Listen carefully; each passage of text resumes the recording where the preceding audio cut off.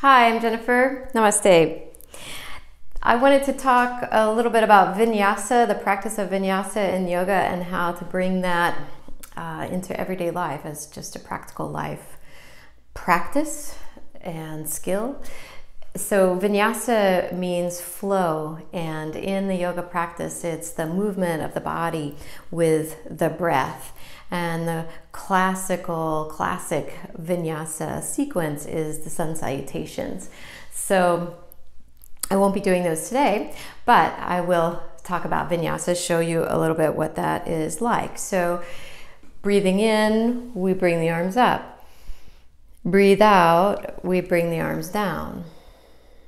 Breathing in, arms out to the side. Breathing out, arms back down.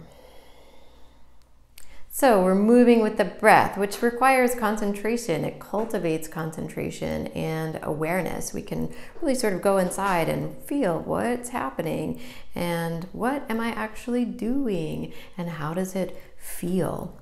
So in a yoga practice, if we were doing a posture like triangle pose, which is a beginning and warming up posture, great for strengthening your legs, stretching out your hips. Triangle pose has 6 vinyasas. So it goes like this. Breathing in, we step or hop the feet wide. That's 1. Breathe out, turn the feet and come into the posture. 2. I'll hold for a breath here.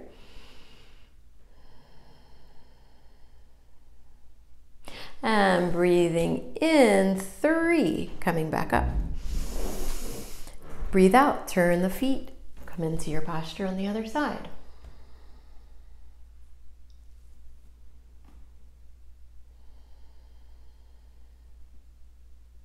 Breathe in, come back up, 5.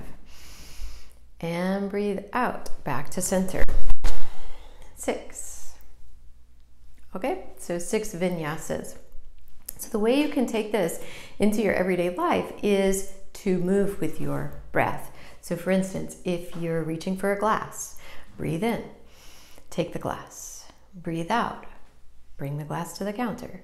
Breathe in, lift your pitcher. Breathe out, pour your water.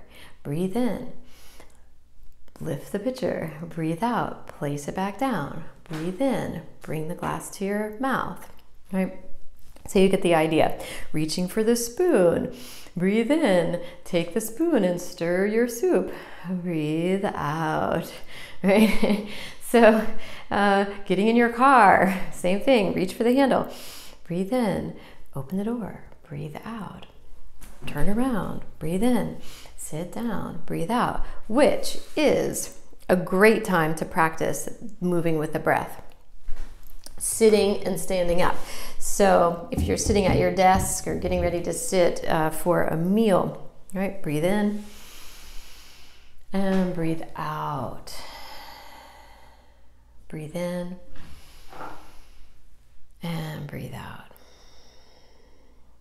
So when we do this, when we pay attention, when we slow down, then we can see what's going on around us. We're more connected with, you could say, the life force within us through that breathing.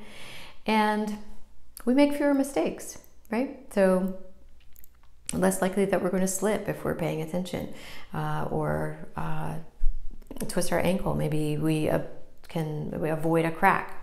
Right? So just slowing down, paying attention to your breathing, moving with the breath will create awareness, grace, and poise in your movements and cultivate that same countenance in your mind.